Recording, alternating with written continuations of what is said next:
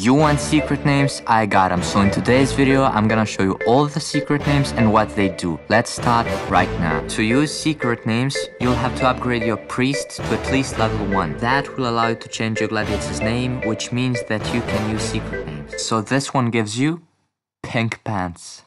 Okay, the next one will be more exciting. Yuki, Templar helmet. Caesar, it gives you this, I don't know how it's called. Kratos, Blade of Chaos. Geralt, it gives you Witcher body armor. Dude, a katana. I don't know how to pronounce this one, but Ushanka. Jan, fish. Swordfish actually. Length, Length's hat. Brog, sickle. Cloud, Buster sword. Skeletor, skull mask. Henry, Henry's tunic. Wipo, frying pan. Lemon, lemon helmet. When life gives you lemons. Crassus, golden gladius.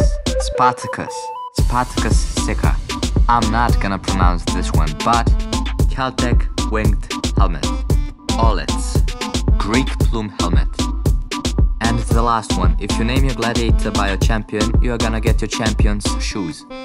And if your champion had no shoes, well, they are gonna take your shoes too. Tell us what's your favorite secret name in the comments. And don't forget to like the video. If you are new to Gladihoppers, you should check out this video for some tips and tricks on how to get better.